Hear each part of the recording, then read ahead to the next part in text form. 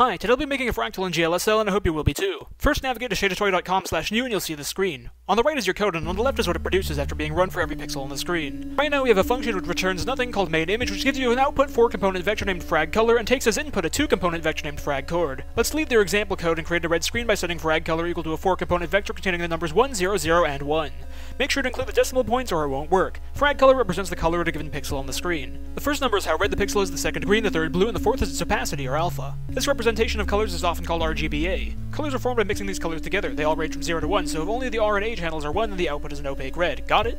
Now let's do something cooler. So we have this variable called fragChord, which represents a pixel's coordinate. This is 0, 0. This is 800, 450 on my screen at least. We also have the variable I resolution, which is the size of the screen in pixels. Create a variable normalized chord. Set it equal to the fragChord divided by iResolution.xy. Normalized chord is now our pixel coordinates, except ranging from 0 to 1 on both axes. Now let's replace the red and green channels with normalized chord. GLSL is smart enough to realize that this vector takes up 2 slots of the vect4, so we can also rewrite it more concisely like this. Either way, we get this as the result.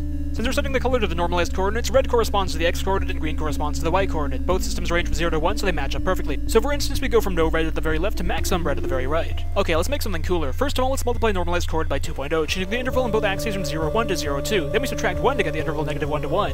As you may have realized by now, whenever you add or subtract a number from a vector, it applies the operation to each vector component separately. Now let's change our output color to instead take the magnitude or length of normalized chord for all 3 channels. We now get this interesting looking radial gradient. This makes sense because our color is equal to the distance of these chords range from -1 to 1 from the origin. The origin is the center, so things close to the center are dark and things far from the center are bright. We can simplify this expression a bit by wrapping the length function into vect3. If you create a vector with a single argument, it sets every component to that argument. And of course GLSL is again smart enough to let us shove the vect3 into the first 3 slots, the RGB slots of the vect4. Alright, here's where things get fun. Set the normalized chords to the absolute value of themselves. Okay, that didn't do anything. Now subtract 0.5 from them. Okay, this is more interesting. We have 4 of them now. Then multiply them by 1.1. Alright, cool. Now I want you to rotate them a bit, and we can do this by multiplying them by 2 by 2 rotation matrix. The first part of this matrix is the cosine of the angle to rotate by, then the negative sign, then the sine, and then the cosine. Now let's repeat this entire process like 10 times. No, don't copy and paste it. Let's create a for loop using the for block. Define a floating point variable I to start at 0.0. Keep looping until it reaches 32.0 and increase I by 1 at the end of each loop. Then for each loop iteration, we do all the stuff we said earlier. And this is what we've created. Fractal. But it's kind of boring. There isn't much going on. Let's fix this. We'll create a variable called angle, set it equal to our angle, and replace all the 0.2s with the variable angle. Here's where it gets cool. Instead, set this angle variable to the variable I time and watch your fractal animate. That's a bit fast though. I'd rather actually be able to see it. There we go, much better. We can get some more fractals by messing around with the parameters some more. Let's replace this vect3 nonsense with what we had before, except let's add a few random vectors onto each component to vary them a bit. And now our fractals are colorful. Awesome.